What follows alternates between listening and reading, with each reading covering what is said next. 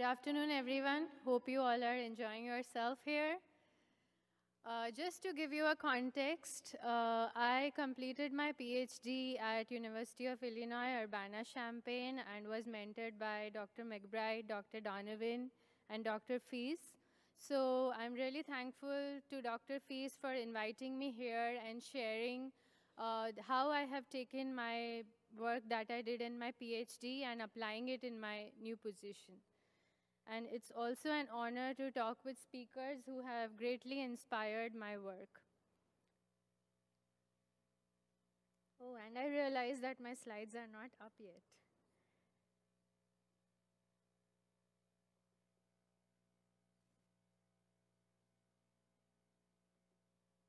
So today I'm going to talk to you about family meals, but within the childcare context. So childcare providers can be a major force in shaping children's eating behaviors and preventing childhood obesity. This is because a majority of the children in the United States attend childcare, and childcare providers' feeding practices or how they feed children have shown to impact children's eating behaviors and dietary intake. Also, while in full-time childcare, children consume up to 5 meals and snacks every day. This presents a great opportunity to help children develop healthy eating behaviors. So we looked at this educational tool today, and childcare programs who participate in federal food assistance programs like the Child and Adult Care Youth Program have to adhere to certain meal pattern requirements that are reflective of serving meals from these different food groups. But the question is that how do we feed children when they might be, picky eater, perceived as a picky eater, or research has also shown that at the preschool age, children might experience something called as food neophobia, or the reluctance to try new foods that greatly reduces their preferences for all of these food groups and specifically for vegetables. And food preferences impact food choices in children. So how do we feed children? First thing in childcare, a straightforward approach to be used by childcare providers, pressure children to eat. Let's see if you make a clean plate or a happy plate. You should have a no thank you bite, or you need to take a bite even if you don't like the food. Using restricting access to unhealthy foods.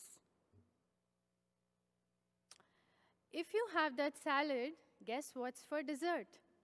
Very commonly used even in childcare programs.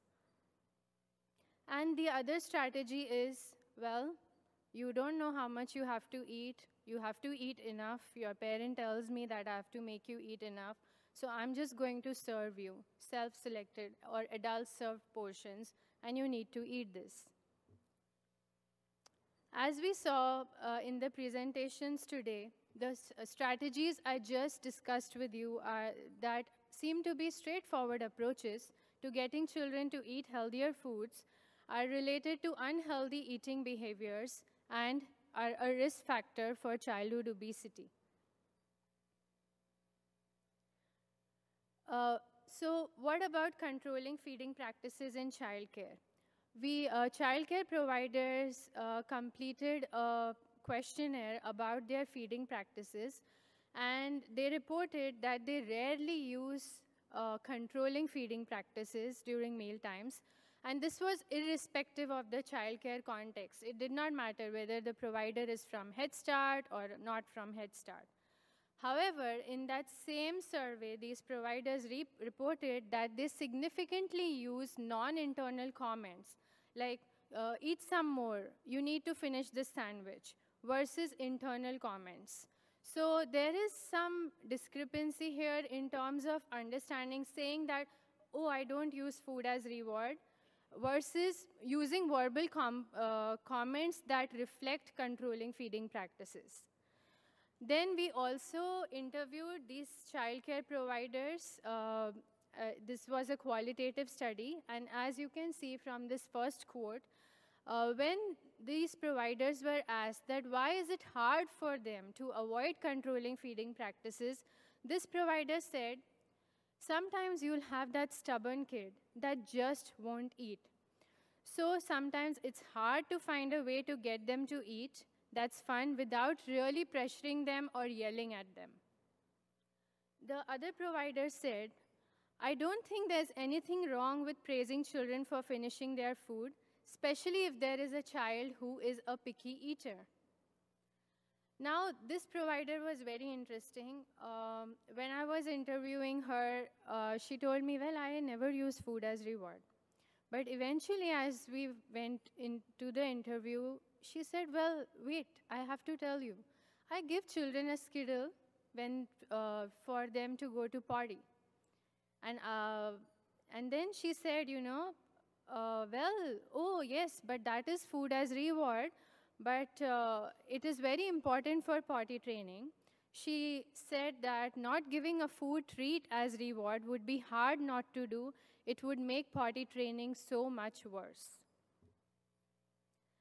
And then this discrepancy in understanding what is the difference between pressure and encourage. Yes, we always tell adult caregivers, we need to encourage children to eat more fruits and vegetables, eat a variety of foods.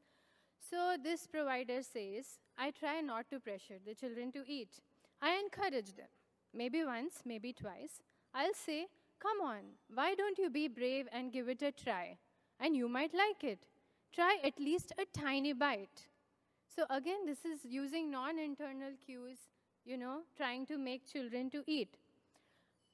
So in summary, I have discussed that controlling feeding practices lead to negative outcomes, yet they are being used by childcare providers to encourage desired behaviors, and especially with children who they perceive as being picky eaters or stubborn or who eat little. There is also some misconception in understanding what is the difference between encouragement and pressure, what is giving food as reward.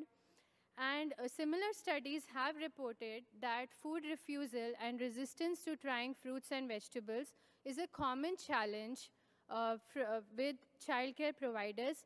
And when children don't eat, it leaves them feeling frustrated and sad.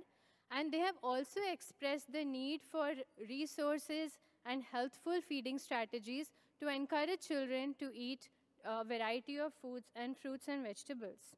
So then the question remains, how do we feed children? Okay, if we are not using controlling feeding practices, then what do we do? The Institute of Medicine recommends using responsive feeding. Now, I want you to look at this carefully. What are they recommending in terms of responsive feeding? So the first thing they are saying is that sit at the table and eat meals, eat the same foods as the children. They also recommend family-style meal service, and they define it as allow children to serve themselves when serving from common bowls. The third strategy is to allow children to determine how much they eat. And fourth, reinforce their internal cues of hunger and fullness. So my question is, can family-style meal service, which is a term that childcare providers relate to and understand, can family-style meal service be used as a potential for implementing responsive feeding in childcare settings? So, when children serve themselves, and we give providers the full story, that when they're serving themselves, it's not just for improving their self-help skills, but also when they serve themselves, it will help them determine how much they eat, and that will reinforce their internal cues of hunger and fullness. So this is family-style dining, and also here providers are sitting with the children during meals, and children are serving themselves. So just going back again to some comments by childcare providers, key to understanding and using or not using responsive feeding was if the providers believed that children could self-regulate their energy intake. So providers who did not practice responsive feeding in childcare said that it is a barrier for them to do because they think children cannot self-regulate. So this provider said, well, children cannot select their own portions, I mean their own portion size. We are like, you should probably eat a little bit more than that. You are going to be hungry later, or you shouldn't eat that much to begin with. On the other hand, providers who were practicing family-style meals told us that they do it and it's easy for them to do because children can self-regulate their energy intake. For example, this provider said, children will know when they're hungry and when they're not hungry. We don't want to force them to choose their foods, but they get to decide whether they are going to put a scoop or two on their plate. Now, providers who said that they don't use controlling feeding practices and it was easy for them not to use them. So then we asked them, well, then what do you do? How do you get these children to eat fruits and vegetables and, try new foods? So this provider said she models healthy eating instead of controlling children's intake. She said you don't want to force the kid to eat something. We kind of put a different spin on it and we model. If we taste it, telling the child, give it a try, you might like it, the child might try it too. And this provider said that, she used nutrition education, sensory-based nutrition education, where if children are able to touch the food, pick it up, look at it, smell it, they are more apt to taste it. Another provider said that in a childcare setting, it's a group setting, so they see a lot of peer pressure working in a positive way, where if a child tries a fruit, the other children might be able to try it too. So what are we seeing here? So based on what I just discussed with you, I'm developing a curriculum called an integrated or an ecological approach to family-style dining for implementing responsive feeding in childcare. So this includes different lessons. First one is how to model healthy eating, how to enthusiastically model and overcome some barriers. Like, for example, some providers said, well, I cannot eat that food that's served to children in childcare settings. I don't like it. Then how do I model healthy eating? So, addressing those barriers and really listening to the providers. Peer modeling. Okay, peer modeling works. But how can they make it work in the childcare setting? Allowing children to serve themselves to overcome that barrier of it will be mess, it will be food fight everywhere, there'll be food everywhere. Effectively praising children for trying new foods but not for cleaning their plates. Using nutrition education, so teaching children about sensory-based nutrition education and also using books and posters for educating children, for helping them try new foods. Supporting self-regulation. Okay, we can teach children about internal cues of hunger and fullness, but what does it mean for childcare providers? It's very important for them to understand that at this early age, children are able to self-regulate their energy intake, and also they might perceive a child to be picky, but it's important to understand, is this normal or is this really picky eating? And every lesson includes resources to communicate with parents. So implications for practice and programming. This curriculum that is being designed is aligned with childcare policies and research related to responsive feeding. And more importantly, it gives verbal communication examples. So what is pressure and what is encouraged? What is the difference between non-internal comments versus internal comments? How can you enthusiastically role model healthy eating? Instead of saying this, say this. And verbal comments is free and does not require much resources except, having those things in the back of your mind. And we are also going to, again, like that provider said, give it a different spin. When a child is, you feel like, you have to encourage the child to try fruits or vegetables, use the healthful feeding strategies as an alternative to controlling feeding strategies. We are also going to address their barriers for the strategies.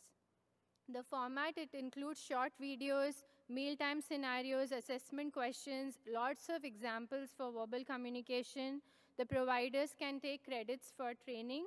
and it is approved by Extension and the Nebraska Department of Education. And another innovative approach, we are finding that a lot of childcare providers are on Pinterest and Facebook. So we are using social media, but not much work has been done with social media. So using best practices with social media and also finding that how can we really evaluate impact of using social media. Implications for research, of course, then we want to evaluate the adaptability, feasibility of the program. Child eating behaviors, okay, now when we use helpful feeding strategies, how does it impact children's acceptance to trying new foods, eating fruits and vegetables, food choices, dietary intake, their self-regulation in eating, and over the long-term goal is obesity prevention. Now I want to talk about the policies for childcare programs. Head Start program has a requirement that all childcare providers who participate in Head Start have to follow family-style dining as compared to non-Head Start providers. Therefore, we are seeing that most childcare providers who are participate in Head Start serve meals family-style significantly more often as compared to non-Head Start providers. They are more likely to sit with the children during meals and also eat meals together with the children. So, implications for policy are, we are seeing here that Head Start regulations for family-style dining are translating into its practice by Head Start providers. We also saw that most Head Start providers give suggestions for overcoming barriers to family-style meal service, and they explain its advantages, that it leads to pleasant meal times, it's important for children's development, and it helps them eat based on their hunger and fullness. And family-style dining, as I discussed, has a potential for implementing responsive feeding. So what does all this tell us? I would like to tell you that the proposed Head Start performance standards have removed family-style dining as a requirement in their standards. However, there is a potential to comment on the Federal Register. I have worked with Robert Wood Johnson Foundation, and we have submitted some comments based on this research about the benefits of family meals in childcare to retain family-style dining in Head Start performance standards, because it also leads to translation of family-style dining in childcare settings. And I will encourage you all to please go and comment. This is the link to comment on the Federal Register, and the comment period ends today. So it's very timely, and I am also happy to share with you the comments that we've developed with Robert Wood Johnson Foundation to help you write some model comments. The other implication for policy is it is important to operationalize the definition for family style. Now, there is this provider who told us, it's very hard for her to do family style meals at lunch. She said, there is this accreditation saying that just let children serve themselves. But on the other hand, the food program is saying that you must serve these children this amount. It must all be on their plate. It must be in the cup. It all must be served together at the same time. So it's that discrepancy again of what one program says, and it's an okay thing, and as compared to what the other program is saying. So I am very excited to share this with you. I recently received an email from USDA, and they are developing this, nutrition and wellness tips for childcare providers.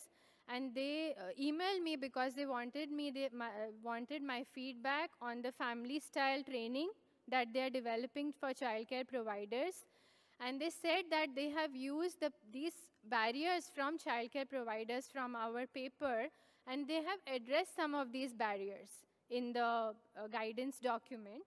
And just the barrier that I discussed with you, the provider felt there is a discrepancy in the policies. They addressed it specifically saying that CSCFP requires that the full portion of each food component of every child be served on the table and offered to the children. However, children are not required to take all the components. They also do not have to consume the full portion of any components they take. So I feel this is huge because as researchers, it is very important for us, if we really want to be able to implement responsive feeding in childcare, we need to understand what are the providers' perspectives, what are their barriers. And we need to be able to communicate this to the policymakers, because ultimately we want that they should be able to comply to the responsive feeding standards. So I'm really taking this approach of working with practitioners, researchers, and also with policymakers to make an impact. So with that, I would really thank you for your time.